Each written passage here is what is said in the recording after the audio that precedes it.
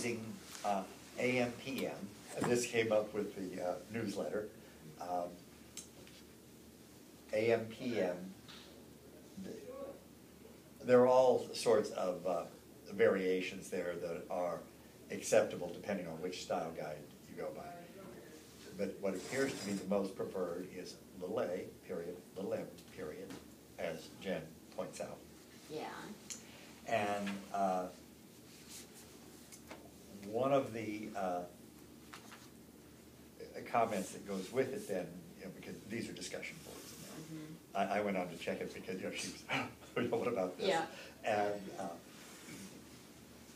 one of the reasons that was brought forward is that one of the guys in radio says that he's particular about it because they have AM and FM radio stations, and those are capital A, capital M, no periods, and then capital F, capital M, you know, sort of thing. So anyway, there's sometimes methods behind madness, and the Associated Press goes with, A dot. They, yeah.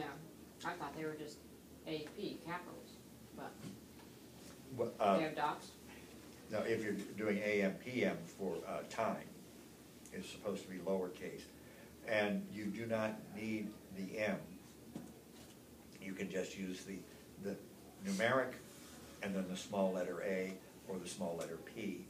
Oh. Okay. Style guides again. Yeah.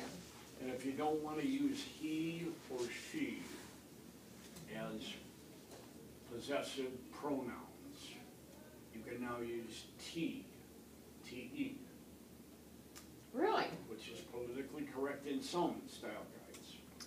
Not to be confused with aunt in Spanish. No, that's tia. No.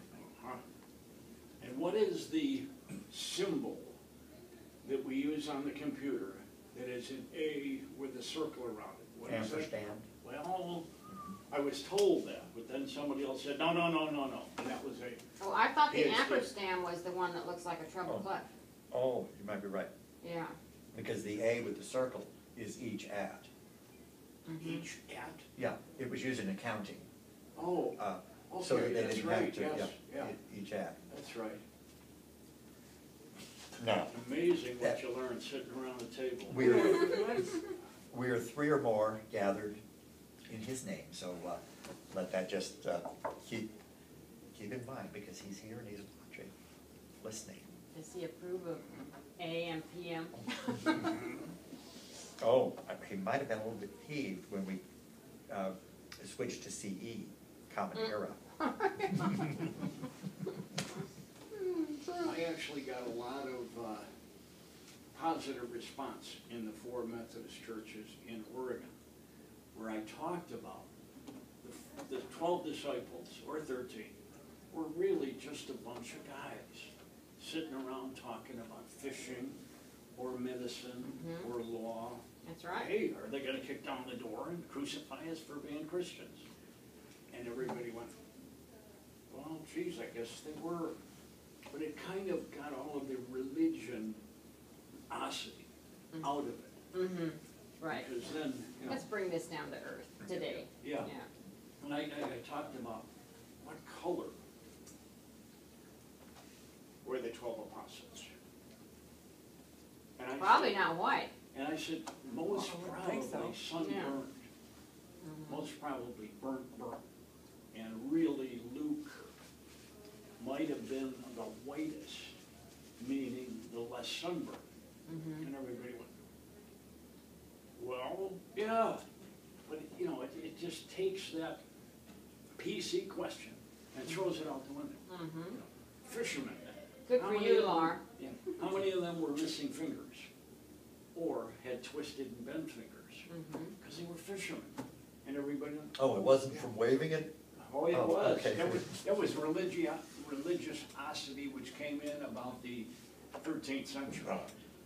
And they probably smelled like fish. That's right. Oh, yeah. Yeah. Yeah, and I mean, I got such a kick out of it because I picked up stuff here and threw it out there.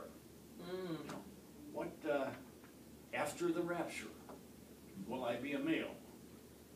Well, well, I won't have a body. Well, yes, you will.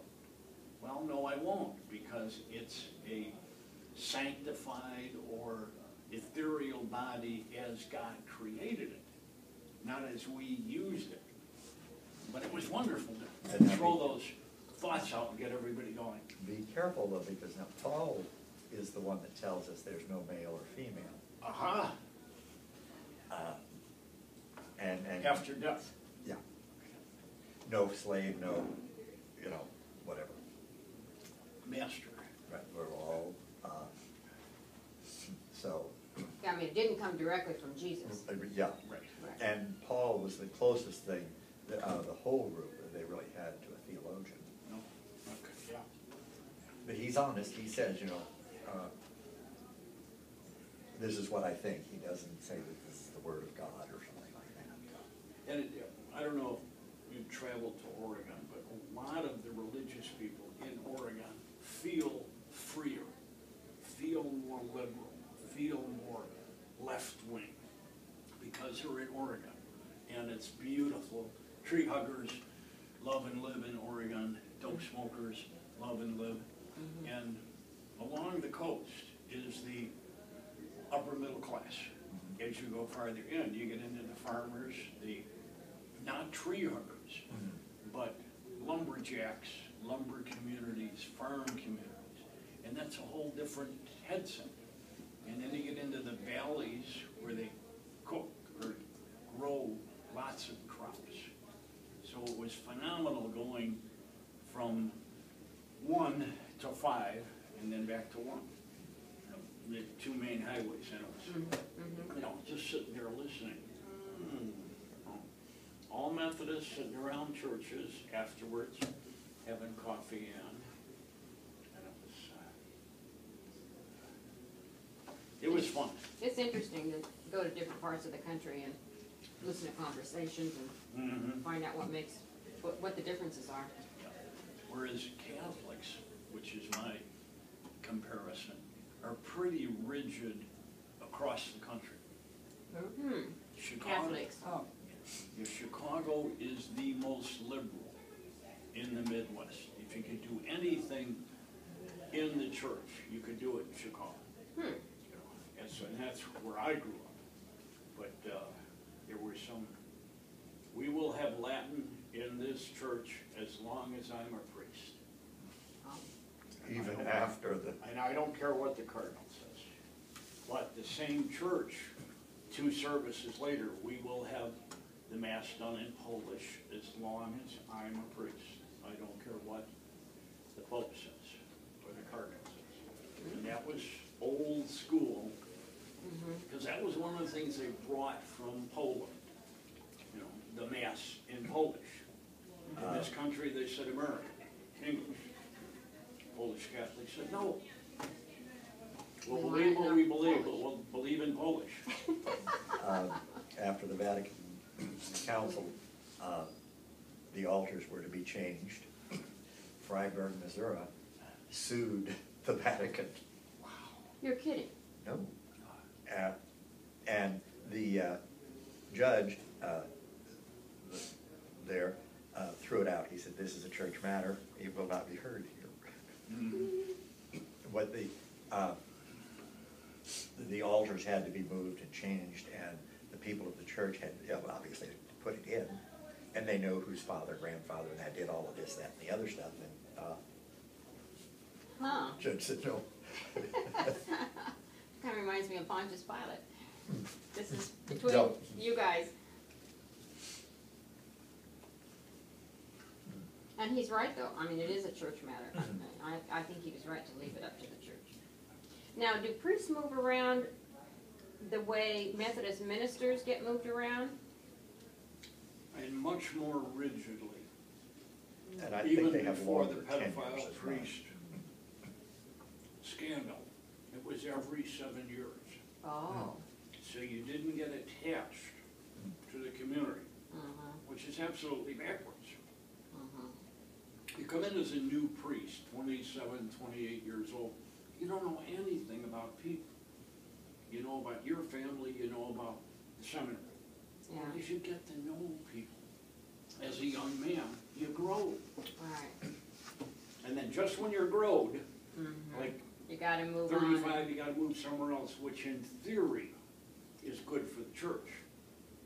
But if I was a priest and you were the woman 10 years older than me, you could really shepherd me as I grew as a man, from 27 to 57. Because I could always talk to you about women's stuff. You move, you change churches, you can't do that. Right. You don't build the same bond. You've gotta start all over with those relationships. Yeah, but the same way you could keep me in line, you know. Father Joe, you're looking at too many women. Oh, what do you mean? You know what I mean. Oh, okay. And that's all it took, but that was the family guidance. Like the maiden aunt would say, you know, you're not gonna date Judy, because Judy's not the kind of woman for you. Oh, okay. And a lot of men I knew left the church because of the way the church handled the pedophiles. Oh, They picked the priest as the victim yeah. because he was an agent of the church. Can't have the church looking bad. Oh, and take care of that child. By the way. By the way, take care of that child, yeah. Move that child off center stage and don't talk about it. And that was, people went crazy. You know, because they teach you to love the kids, protect the kids, do anything for the kids, throw yourself in front of the car for the kids. Don't let the kid stick its finger in the electrical outlet until the priest gets involved. Oh, wait a minute, the priest can't do anything wrong. Must have been the 4-year-old kid. Yeah. They're that way, you know. Oh, and they had the devils in them. Yeah, and those kinds of things were said, which was crazy. I don't understand it, but then I'm not Catholic. Yeah, it's a religious belief system based on the collar knows, not the Bible knows. Because the collar read the Bible. You don't have to read the Bible. The collar read the Bible. Right.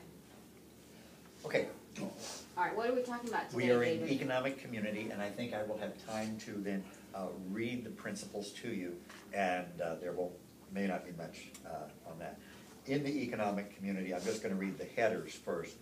Property, collective bargaining, work and leisure, consumption, poverty, foreign workers, gambling, family farms, corporate, and then next week we will be doing corporate responsibility, finance, trade and investment, we may touch on. Then the last two are graft and corruption, and then public indebtedness. So if these are other topics that you're going to want to pursue on your own, today we are on work and leisure.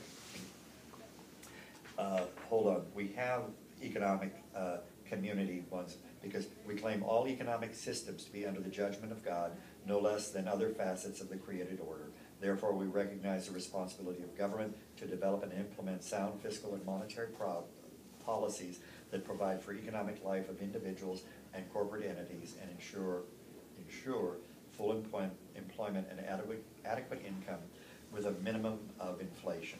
That's why we have social principles in this area, Nancy.